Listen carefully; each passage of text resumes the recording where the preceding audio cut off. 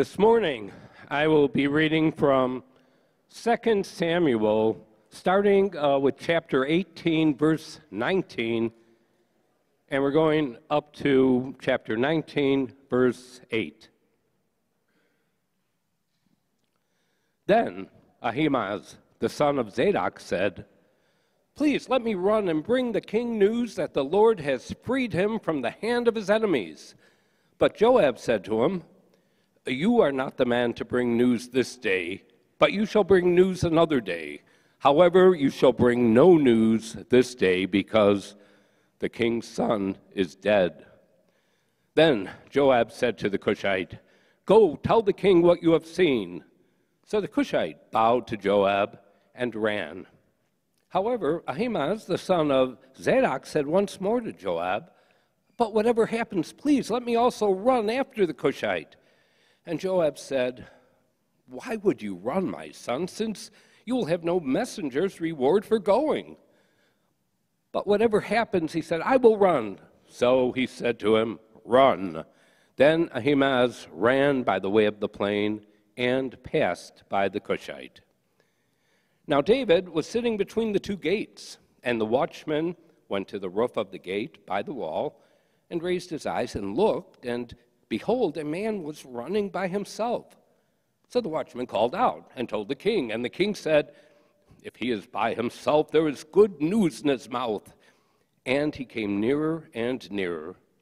Then the watchman saw another man running, and the watchman called to the gatekeeper and said, "Behold, another man is running by himself." And the king said, "This one also is bringing good news." The watchman said, "I think the running form of the first one is like the running form of Ahimaaz, the son of Zadok." And the king said, "This is a good man, and he is coming with good news." Then Ahimaaz called out to the king and said, "All is well." And he prostrated himself before the king with his face to the ground. And he said, "Blessed is the Lord your God, who has turned over the men who raise their hands against my lord the king." But the king said, "Is it well with the young man Absalom?" And Ahimaaz answered, "When Joab said the king's servant and your servant, I saw a great commotion, but I did not know what it was." Then the king said, "Turn aside and stand here." So he turned aside and stood still. Then behold, the Cushite arrived, and the Cushite said, "Let my lord the king receive good news, for the Lord has freed you this day from the hand of those who rose up against you." Then the king said to the Cushite, "Is it well with the young man Absalom?" And the Cushite answered, "May the enemies of my lord the king and all those who rise up against you for evil be like that young man." Then the king trembled and went to the chamber over the gate and wept. And this is what he said as he walked, "My son Absalom, my son Absalom, if only I had died instead of you, Absalom, my son, my son." Then it was reported to Joab, "Behold, the king is weeping, and he mourns for Absalom." So the victory that day was turned into mourning for all the people, because the people heard it said that day, "The king is in mourning over his son."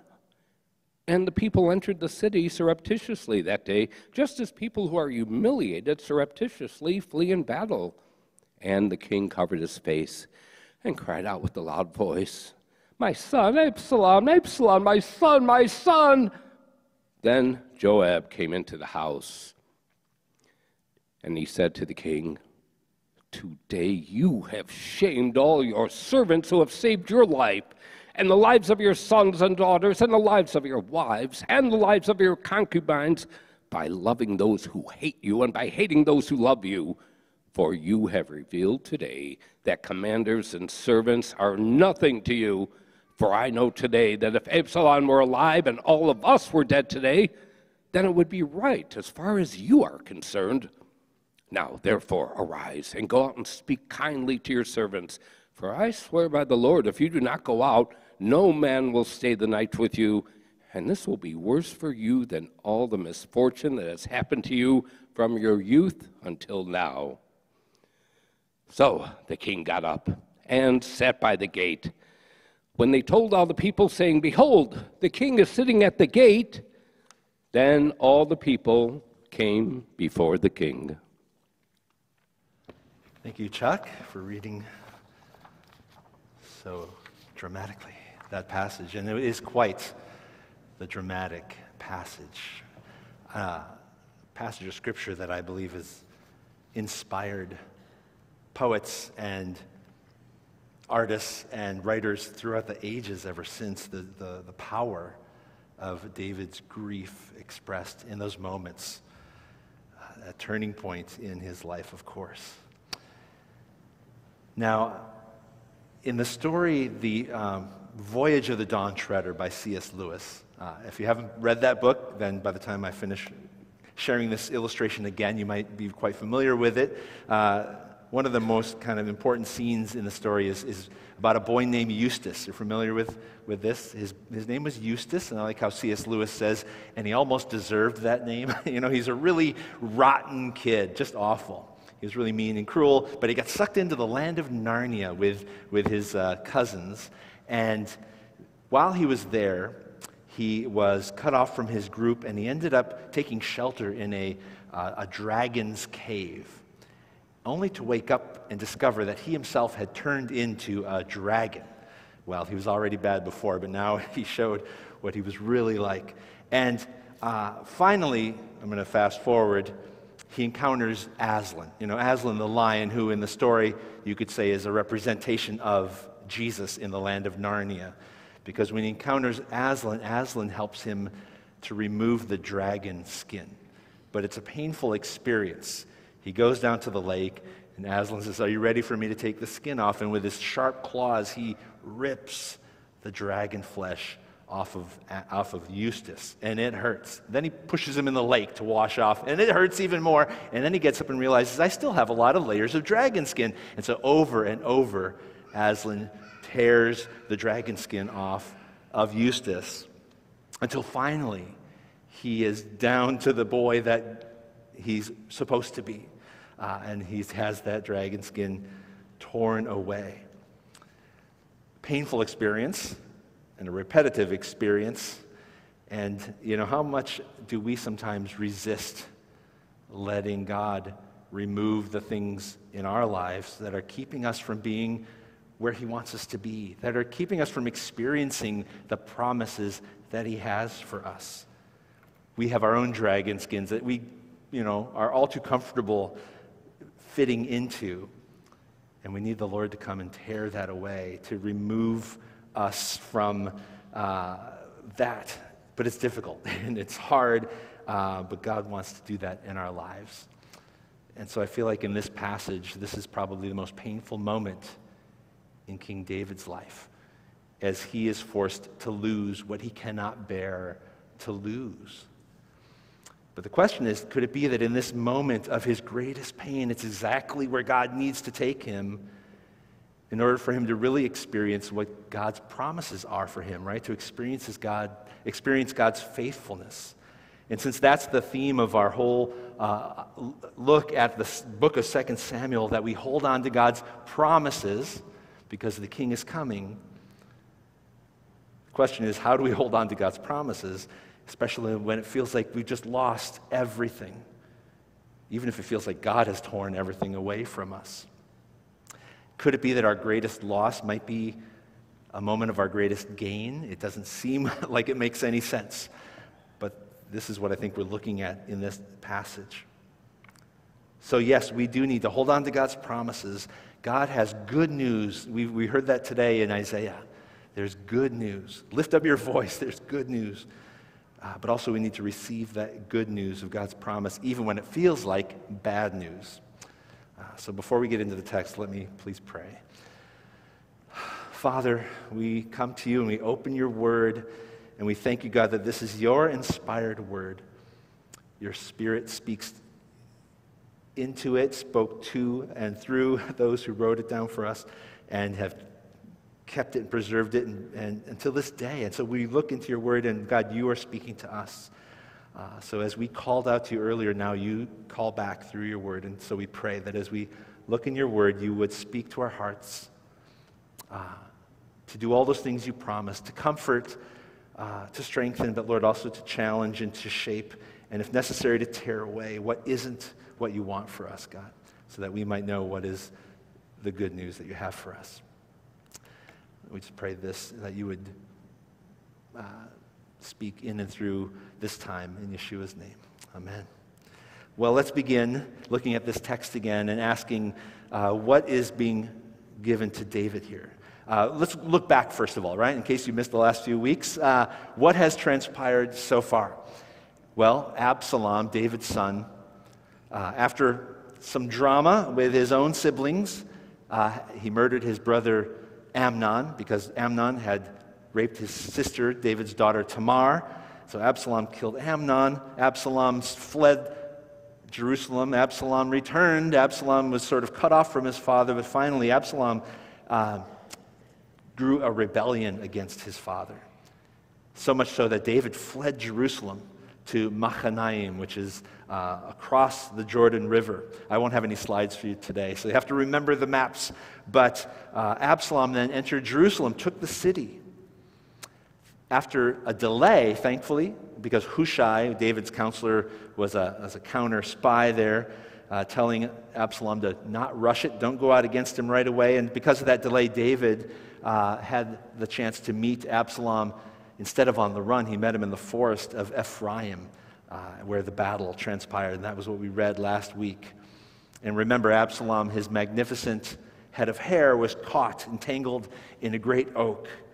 And it was there as his mule, his royal mule, passed out from under him that he was left hanging where Joab found him. And Joab and his 10 servants killed him, threw his body into a pit, covered him with a great heap of stones.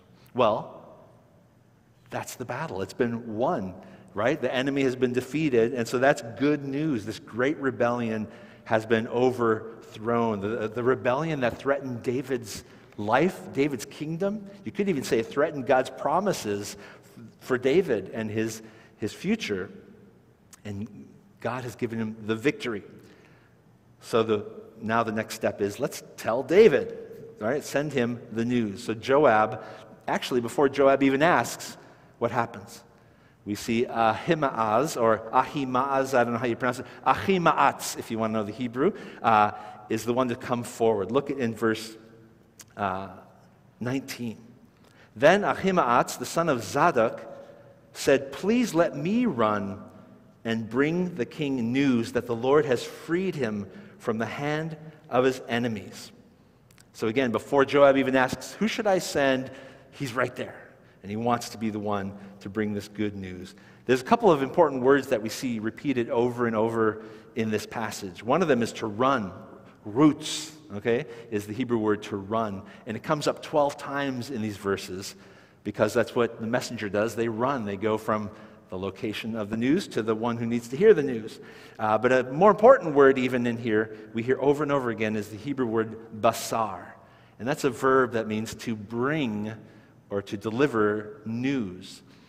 In fact, it's usually, almost always, in reference to good news. Not just any information, but the good news, usually a victory, right? And so we hear that there is a message of good news. In fact, the noun of that verb is besorah, which means good news. And we hear that many times in the scripture, but many, many times in this passage. But Joab, as we saw, doesn't want to send Ahimaaz, son of Zadok, David. You know, David's faithful priest was Zadok, and this is his son. And I think Joab's thinking, well, this is not such a good time to bring news to King David. You shouldn't be the messenger at this time, right? And why is that? Because the king's son is dead. I don't think he's going to love that news. And we read in verse 20, Joab said, you are not the man to carry news this day, but you shall carry news another day. However, you shall carry no news today because the king's son is dead. Later on, he tries to help Ahimaaz see that he's not going to get a reward in verse 22. There's going to be no reward for going. Sometimes a good news bringer could expect a reward for bringing the good news. This news, though, he's pretty much telling him is not going to be good. David doesn't want to hear that his son is dead. The last thing he told us when we left was, make sure no harm comes to the boy, to my son, to Absalom. And now his son is dead. So instead, he thinks, I need to send somebody else. And do you know what? You remember watching the old Star Trek TV series, right, with Captain James T. Kirk and Mr. Spock? And when Spock and Kirk and Dr. McCoy would ever be beamed down to a planet, they would always have one extra guy from the ship go down with them, right? Some guy who wasn't the main character. And you wonder, who's that guy and why is he going down to the planet with them? Well, and it always turned out that there was some alien and one of them had to be killed. Thankfully, it would always be the extra guy and not the main character. And I think Joab's saying, listen, if you're going to tell David bad news, do you remember what he did to some of the other guys who came with bad news? Do you remember chapter 1 when the Amalekite said, Saul and Jonathan, your enemies are dead. And by the way, I helped to do it. And he's like, oh, you want a reward for that? I'll give you a reward. And he killed the guy. Later on in chapter 4, the sons of Rimmon, who killed Ishbosheth, Saul's son, came to David and said, hey, look, your enemy's dead, and we helped you do it. And he's like, oh, I'll give you a reward for that too. Boom, killed the two of them. So David didn't take too kindly to bad news bringers. And so he's like, maybe you don't want to be that guy who brings David this message today. Hey, let's get this extra. This Cushite, he's not even an Israelite, right? He's a foreigner, and we'll send him and see how it goes. So the Cushite, of course, takes the message and runs. But Ahimaaz is just like, no, I gotta go. He's persistent. I don't think he's looking for a reward, though, right? Who is Ahimaaz? Remember, the son of the priest. This was one of the inner circle of David's spies in Jerusalem who were getting him information so that he would not be overthrown by Absalom. And Ahimaaz was one of the priest's sons who ran and took the message to David in the first place to find a safe place to go and to prepare for this battle. So perhaps he's thinking, look, I'm invested in this, and I'd like to also be the one who can be part of telling David this wonderful news that God has delivered him. What a historic moment. So whatever happens, he says, come what may, I want to be there when David hears this good news. So he runs. He says, let me go. Joab says, fine, go.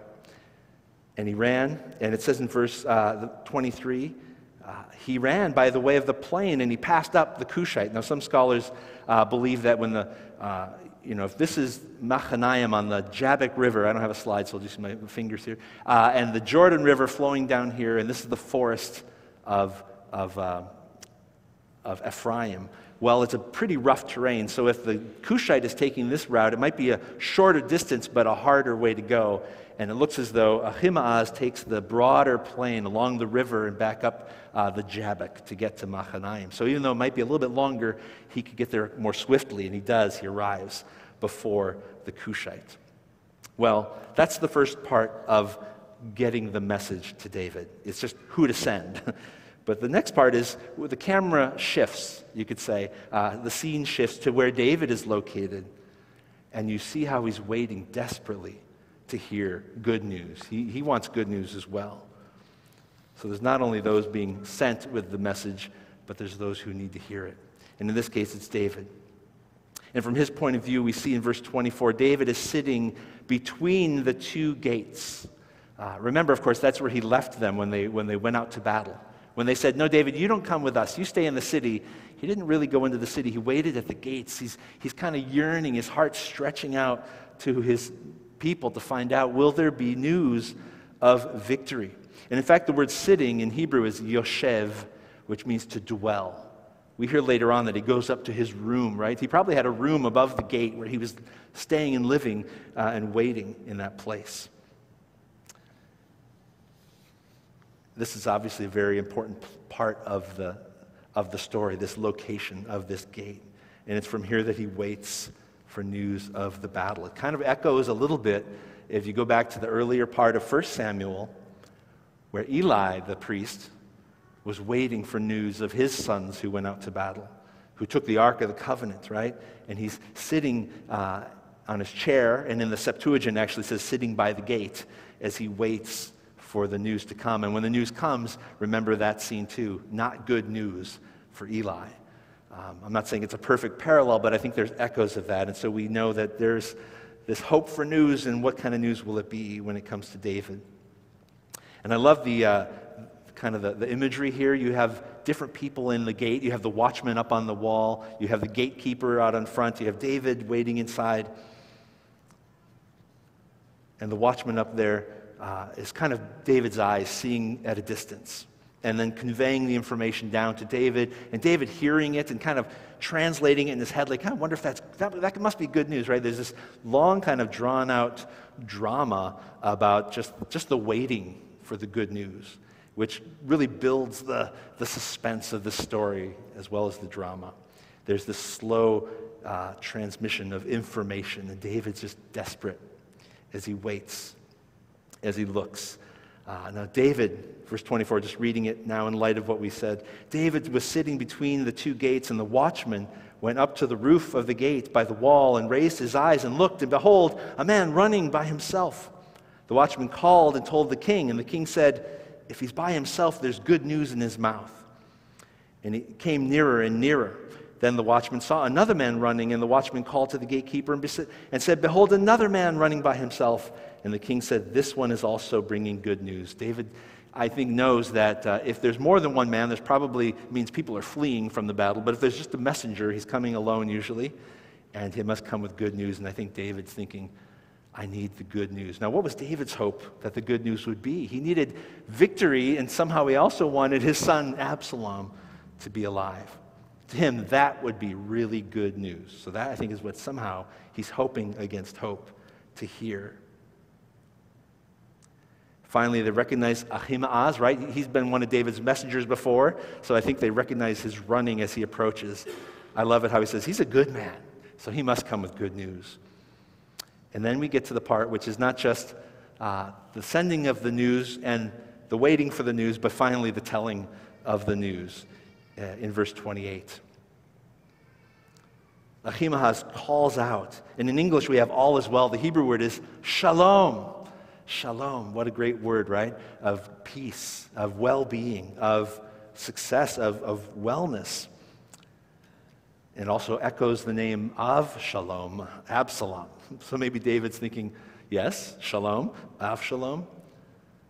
And so he arrives, and I love also how when he arrives, bows himself before the king, he starts praising the Lord. He sings a song of praise. It sounds like you could think of David's own Psalms, where he praises God for his victory. He says, Baruch Adonai Elohecha, blessed is the Lord your God, who's delivered up the men who lifted up their hand against my Lord the king. Now, you would think with that great news, right, David would be praising the Lord along with Ahimaaz. But what is David's response in verse 29? Well, it's a little baffling because instead of saying hallelujah, he says, yeah, but what about the shalom, the well-being of the young man, in the Hebrew, na'ar, Absalom. A na'ar, by the way, is a word used in a variety of places in Hebrew, and it can mean a young man. It can sometimes even mean a servant or a soldier, but it also means your little boy. You know, a na'ar is your child, your son. It's this expression of fatherly affection. And even as they left to go to battle, he said, look out, deal gently with na'ar, the young man Absalom. And so I think this response is a little bit baffling for Ahimaaz, because he's like, well, what do I say to that? That's not the reception I thought I was going to get for bringing this great news. So even in his answer, Ahimaaz kind of stumbles over what to say. In verse 29, he says, when Joab sent the king your servant, I saw a great tumult, but I did not know what it was. It sounds weird in English because I think in Hebrew as well, he was just kind of reaching and grasping for, what do I tell him? Your servant? Yeah, that's me, your servant. And I went, and when I didn't see, I saw something, I don't know what. And it's like David's finally saying, you know what, just be quiet. I don't understand the thing you're saying. Step aside. And you might wonder, well, is he lying to the king? He's definitely concealing some information, because in verse 20, Joab said pretty clearly, don't go to the king because the son of the king is dead. So it sounds as though Ahimaaz knew this information, and when he's asked about it, he doesn't tell David the bad part of the good news, right? He's got a good news message to bring, but he doesn't want to tell him the bad part.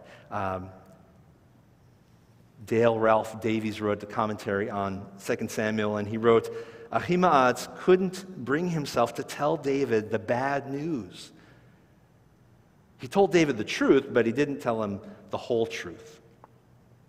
So David has to wait to get the message from somebody else. And thankfully, there's another messenger coming. So he tells Ahimaaz, step aside, wait here. Let's see what the Cushite has to say. And so in verse 31, the Cushite arrives, and he tells a message very similar to Ahimaaz's.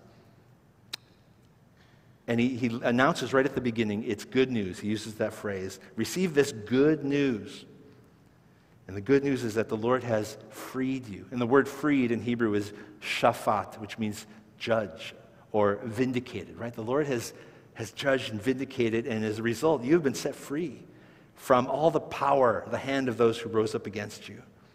Again, incredibly good news. This is sort of like, wow, God has been faithful and is being faithful to his promises. So is David able to hear the good news that God is bringing to him or through these messengers? No, he only can hear kind of what he's fixed on hearing. He only wants to know about his son, his boy, Absalom. So what about Absalom? I know battle schmaddle. What about the boy Absalom?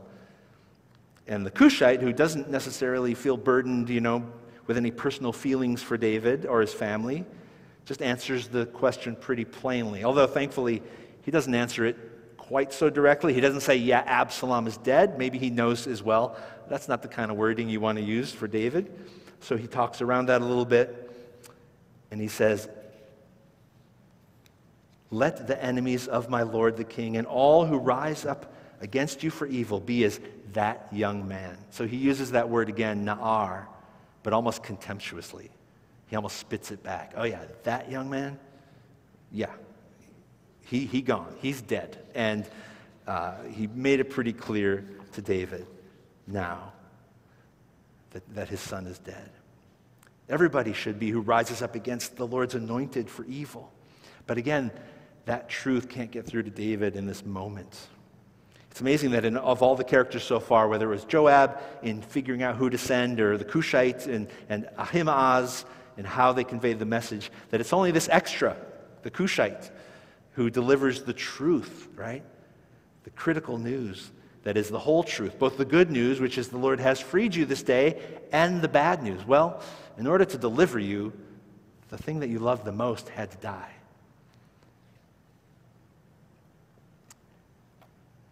It's interesting that this word is used, basara or basar, the bringing of the good news, over and over again. It's the same word that we use in the New Testament when we use the word gospel. That comes from this word good news, which we're told in 1 Thessalonians chapter 2 that we've been approved by God to be entrusted with what? With this good news. Like these messengers, he's given us this good news and made us good news bringers. We're mevaserim, good news bringers. What is that good news that we want to tell people? Well, and the good news that we need to receive as well is that God, even though our sin has separated us from God, even though there was nothing we could do that could redeem us from that curse, God alone provided what we could not, right? That's good news. He took upon himself the cost of our sin when the Messiah came and died in our place as a substitutionary atonement. And what's the response? We need to return. It's called shuv or teshuvah, to turn from our sin in repentance and put our trust in what Messiah has done for us so that we can receive forgiveness and new life from him. All that is really good news. What could be wrong with that? Well, it's because before we receive good news, we have to acknowledge the really hard news, the bad news, our sin and our sinfulness, our brokenness, and our separation from God. And not only that, but once you realize the Messiah has paid the price to remove that, you have to be willing to separate yourself from your attachment to your sin, to your life that you knew before. Are we ready to do that? And as those who receive the good news, do we continue to let go of the thing we love the most? Well, we haven't gotten there yet. We're going to hear what David's response is to that in the next verses. How does he react when he hears what he didn't want to be? He wanted the good news to come in a certain way, and it came instead in this way. How does he respond?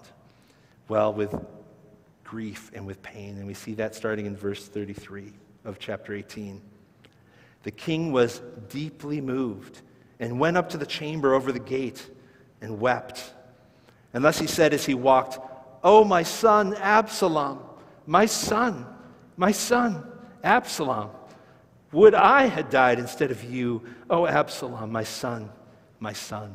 Even in the Hebrew, as well as the English, this is just a heaving sob of grief, uncontrolled pain.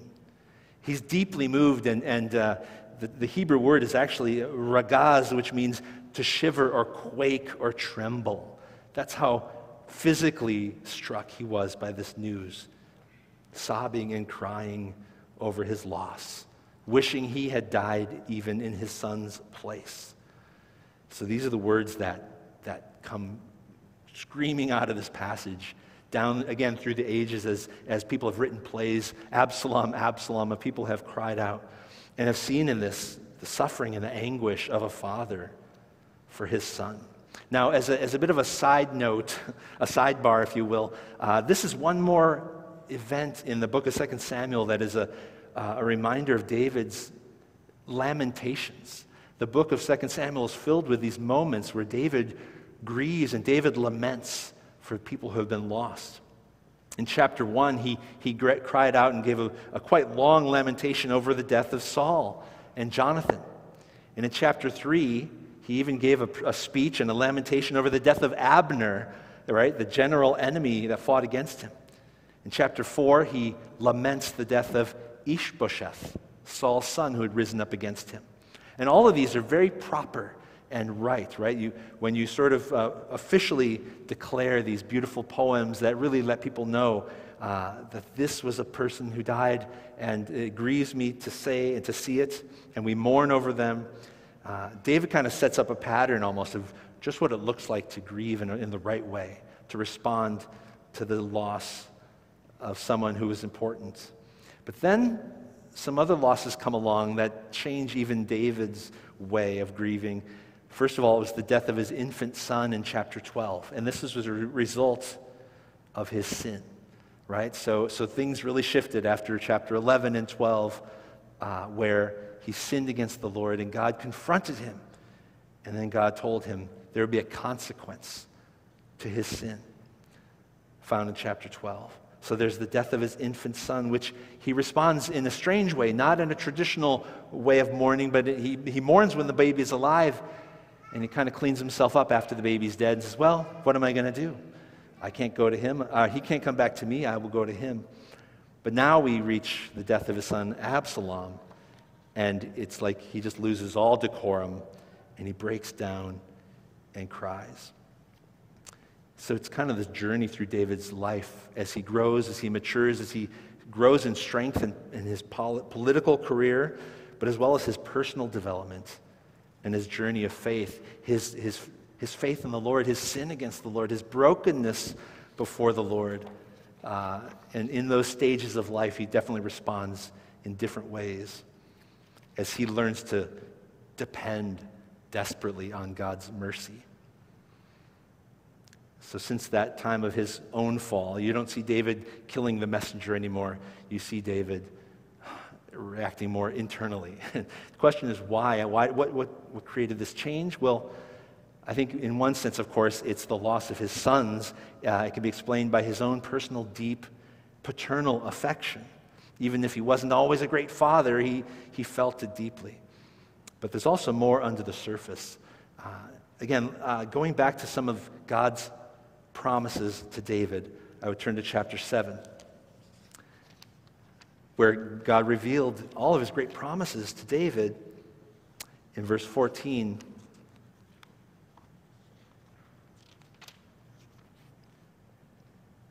Where God says of his descendant that he would build a house for David. And he says in verse 14, I will be a father to him, and he will be a son to me. But then he gives David a little bit of a built-in warning in this promise. And I will establish his throne, the throne of his kingdom. Sorry, dropping down. When he commits iniquity, I will correct him with the rod of men and with the strokes of the Son of Men. But my loving kindness shall not depart from him as I took it away from Saul, whom I removed from before you. So there we see a promise with a bit of a warning of what might happen, but does that negate the promise? The answer is no. God's promise is still God's promise.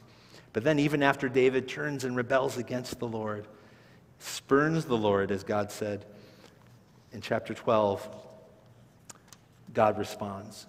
Starting in verse 10 there, it says,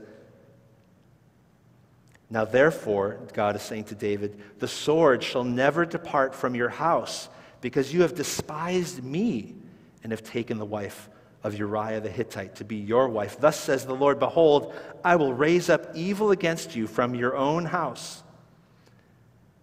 I will even take your wives before your eyes and give them to your companion, and he will lie with your wives in broad daylight. Indeed, you did it secretly, but I will do this thing before all Israel and under the sun. So now all of these pronouncements of God are coming to pass, and David, I think, realizes that he's, in his own grief over his loss, realizes his own complicity in the guilt that led to God's righteous judgment. Because of his spurning the Lord in his sin, right now he's seen the consequence, the death of his infant son, the death later of Amnon, his other son, the death of Absalom.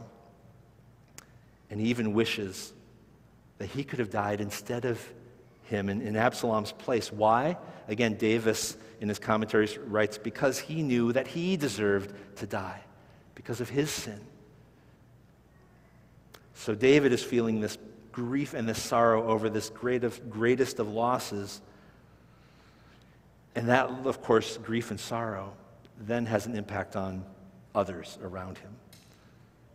Now imagine Joab is coming back from the battle, right? In the next chapter 19. Joab's leading his troops back from the forest to Mahanaim, having defeated the enemy, having dispersed the enemy, victorious, saving the king who was in exile, only to get word through his, sources that David, by the way, is not there to meet the army, but he's hiding in his room and he's weeping and he's mourning and he's grieving for the death of his son, for the death of the one you just defeated in order to save him. It's interesting that in his life, Absalom, in chapter 15, we're told that he stole the hearts of Israel, right? The Hebrew word to steal is ganav. If you've ever heard that phrase, a ganaf is a thief, right? Ganav means to steal. Absalom stole the hearts of the people Israel. And now even in his death, he's stealing something. He's stealing the joy of victory from the people of Israel, because the people, as they come back, we're told, have to steal back into the city. And that same word, Hebrew word ganav, is used for the way that they return. Instead of returning victorious, they feel more like they're deserters, returning in shame. Instead of coming in victory, they're coming in dishonor. And that's the way they approach the city in chapter 19. So Joab wants to do something about this.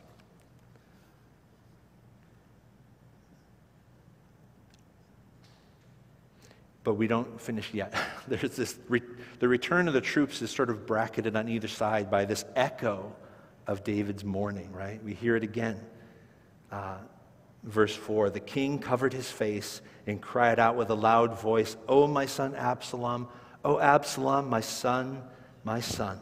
It's as if this chant had just been ongoing from before and during and after the return of the troops. That's all he was doing, is just locking himself into his inner room and focusing inward on his pain and on his grief. And how much time, in our lives do we focus inward on our pains and on our sorrows? Because not to delegitimize anybody's pain and sorrow, but what do we do and how to respond and what do we do with that grief and with that pain? How long before we turn our gaze back outward, first of all to the Lord, and then to those who are waiting, for us to help them, who rely on us for their care. And in David's case, it's interesting, we're told over and over again in this passage, only one time is he called David. Every other time he's called the king. All right? Because he has a role and a responsibility, and God has anointed him to be the shepherd of Israel. That's what God has called him to be. That's God's promise for him. But in this moment, he can't see that. He's not responding to that. But he needs to come to this point, as Joab is about to tell him, that it's not just about you and it's not even just about your pain, but it's about what you're supposed to be doing right now.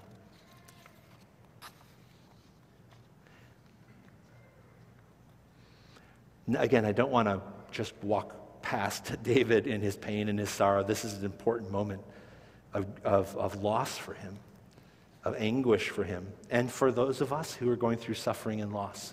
It's not something to just shrug at. It's interesting, though, as we consider what David is suffering, to look again to the message of the gospel, right? The good news of Yeshua the Messiah, and to consider what that good news entails. It entails his death for our sin. There's great loss paid so that we could be set free, so that we could be delivered. And sometimes when we think about the gospel, and we think about how Yeshua took our punishment, that's kind of looking at it from our perspective. Oh yeah, I had this sin, Jesus took it from me, now I'm free. And that's a great way to remember what he did for us. Sometimes we look at the gospel from Yeshua's point of view, that is, how he alone bore our sin. He walked that path, he hung on that cross, and he cried out to God, my God, why have you forsaken me?" As he echoed the words of Psalm 22. What's interesting is my mind is brought to the song this week, "How Deep the Father's Love for Us" by Stuart Townend. And he talks about how he wrote that song realizing there's different ways to contemplate Messiah and what he suffered for us, but how often do we think about the cost it was to the Father, that his Son, his only Son, who was sent for us, would die such a painful sacrifice. And so here we hear that in David's cry, we can imagine God's cry when his Son gave his life for us. In fact, when my Jewish mother, Lucy, was, before she was a believer in Jesus, thank the Lord now, she is a believer in Messiah, but when she was working at her job and a woman came to her who was writing a paper at college about how different cultures grieve and mourn when people die, she said to my mom, "Look, you're Jewish. How do Jewish people grieve and mourn for people's loss?" And my mom was going through the traditions, Well, we sit Shiva for 7 days. We just remember and we grieve, and we let people come and bring us food. But also upon the death of a loved one, in ancient times in the Bible, people would just tear their clothes, right? Rend their garments. Maybe in later days, this past century, we would just tear the lapel of the coat as a sign to others that we were in mourning. Today, we don't want to destroy our garments anymore, so we just pin a black cloth onto the lapel, and we just tear the cloth, and that's easier, but it's a sign, a symbol for others that we're in mourning. So it all goes back to that tearing of the cloth. And as my mother is explaining this to this person at her job, she kind of has a moment where she says, when Jesus died, the veil of the temple was torn from top to bottom, as if God himself were tearing the covering of his garments. Now, I'm not saying that's the actual interpretation of what happened, but it was interesting that my mom should see that as she considered God's mourning of the death of his son in that moment, his grief. And yet, we'll see later on, there was a reason and a purpose even for that, for what he suffered. Is there a reason and a purpose in this for David? Well, Joab has a word for David. I don't know if it's the final answer, but he needs him to get up and get out of his inner grief and pain. Again, because that's all David is able to fix himself in. He's just wrapped up and entangled in his grief. So Joab says, somebody's got to do something. He goes ahead to David and he gives him a very, very rough speech, all right? In fact, the first words he says to David in verse 5, then Joab came into the house to the king and said, today you have covered with shame the faces of all your servants. And the word at the beginning of the Hebrew sentence is just the word shame. I mean, boom, he's going to hit David hard. He's not going to be gentle with this speech. He's not going to leave anything kind of soft. He's going to go right at it. Just as if to say, you got to stop it. Snap out of it. We don't have time for this. Right? And his message, however, isn't quite that brief. He goes on for 75 words to tell David what he needs to do. What's interesting is that's not only the longest speech ever given by Joab in this passage, it's apparently the longest speech in all of 1st or 2nd Samuel. It's this one here by Joab, aimed at King David. And it's the only time Joab confronts David directly in this way, right? Other times he'll send in like a woman from Tekoa with a bit of a parable, or send a messenger with a veiled message, but here he's just right in David's face. And again, his opening words, shame. Do you get it, David? Do you hear it? Do you hear what I'm saying? You need a rude awakening, because you've covered in shame, even as you've covered your own face. You're really covering your people, the people in your life who, by the way, have done everything for you, and yet you're covering them with shame. So this is definitely one of those tough love speeches. You don't want to always have to give these kind of messages, but he does here, speaking the truth in love. Is it the truth? You could read this and realize, well, Joab stretches the truth a little bit here, right? When he says, you love those that hate you and you hate those that love you. I mean, David doesn't, but it's coming across that way. And I think he needs to, for the shock value, to the shock of David's system, he needs to say something that's going to shock him out of his grief and bring him back to the here and now, as he says over and over in the speech, this day, today, this day. Get back to reality and be aware of what's going on. In verse 6, as he says, by those loving those who hate you, hating those who love you, he goes into a series of reasons. He says, for you have shown today that princes and servants are nothing to you. For I know this day. And that word in Hebrew is ki. Okay? So like 6 or so times here, maybe 5 times, he uses that word in this one sentence, like ki, ki, ki, ki, ki, ki, ki. It sounds like a machine gun of accusations at David to just blast him out of his seat.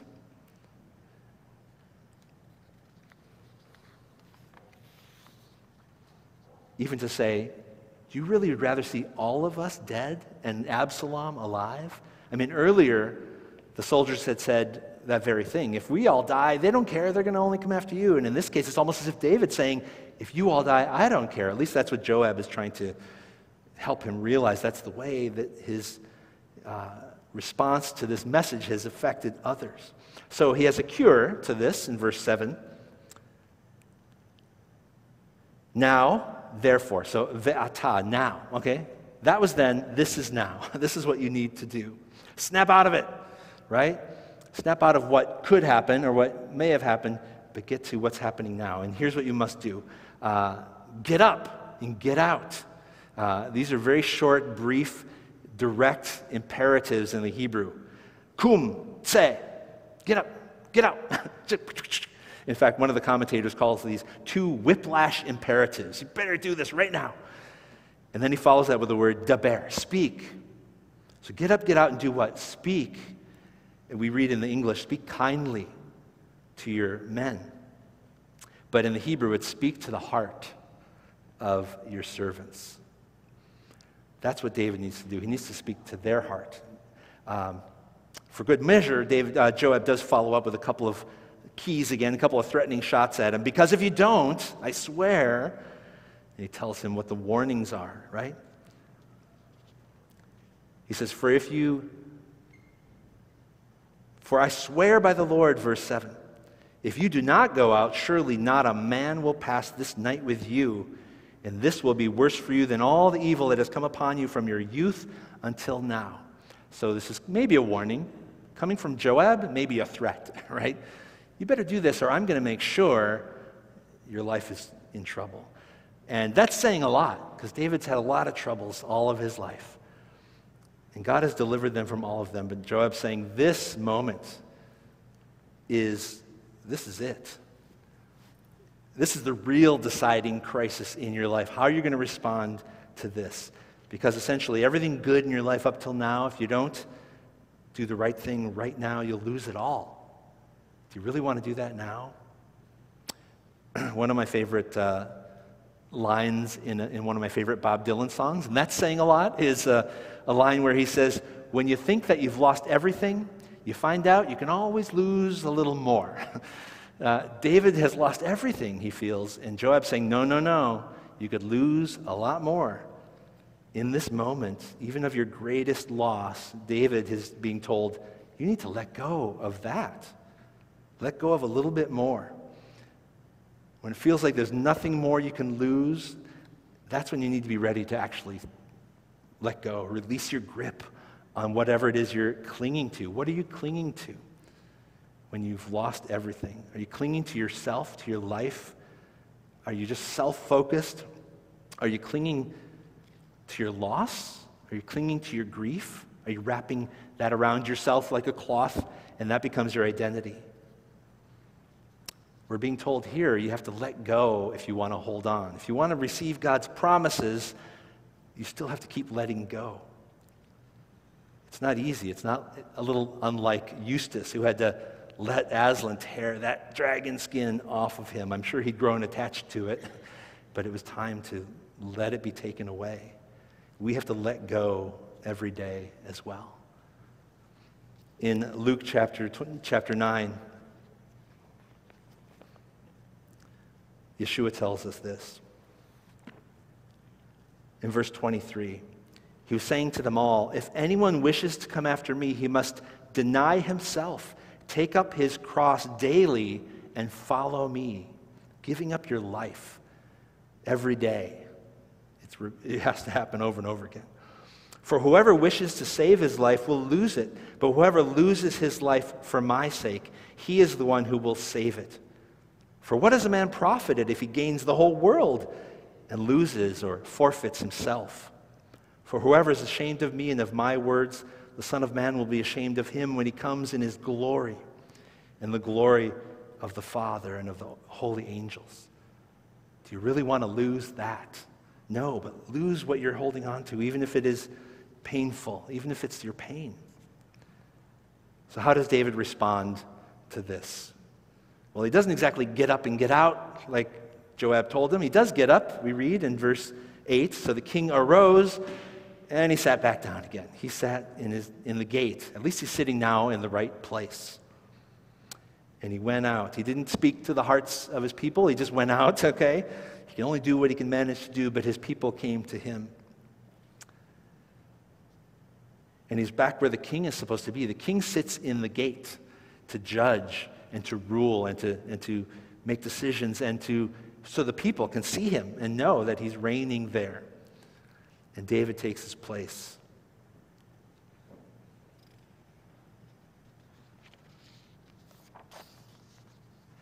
So I think we come to the point where we have to ask, if we've received the good news, have we received it fully? Or are we sort of stalling at wait a minute, that doesn't sound good, that sounds bad. You're telling me I got to give up, I got to let go, I have to give up my life to receive this promise of God? David, I think, was clinging to maybe what he hoped would be the fulfillment of God's promises in Absalom. Even though it looked terrible, he thought, well, he's the one, he's my son. And God is saying, just keep trusting me, let go. turns out that even in this loss, and even in this judgment of David's sin and against Absalom himself, none of this was going to get in the way of God fulfilling his promises for David. Because God would ultimately send the greatest son of David, who would reign, who would sit on his throne forever. The sword never departed from the house of David. In fact, it even pierced that son, didn't it? But it was for a purpose. Turns out it was not only part of God's punishment, it was part of God's promise, was that piercing of the pierced one, our Messiah. So there's a purpose, even in what seems to be a loss for us. There's a greater reward, right? And that greater reward is the unfathomable joy that God has in store for us, but we sometimes can't see it through the thing that we're holding on to, or even through our tears. But that joy is coming. It's that glorious presence of God, that hope that He is not only with us when we give up our lives and receive what He has for us, but when we know we're going to stand with Him in His kingdom, we're going to look upon Him. That was the joy that Yeshua looked forward to as He bore His death. In Hebrews chapter 12, we fix our eyes on Yeshua, the author and perfecter of faith, who for the joy set before Him endured the cross, despising the shame, and is sat down at the right hand of the throne of God.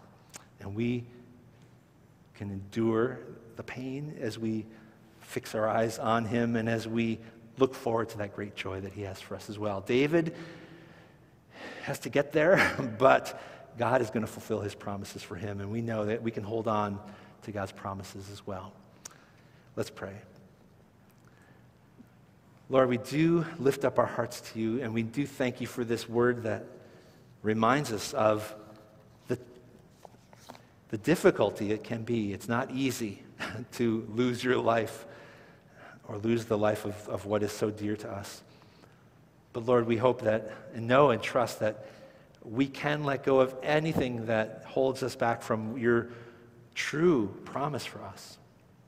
And God, You do have good and blessings and promise in store for us, Lord, so we look to that. Help us not to fixate on what we thought would be Your promise, but rather to keep our eyes open and keep ourselves surrendered to You. To hear that good news, Lord, that there is good news.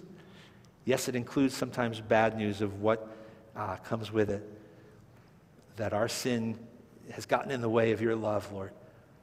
Thank You for the good news that You took our sin upon Yourself to remove that separation, to bring us to Yourself.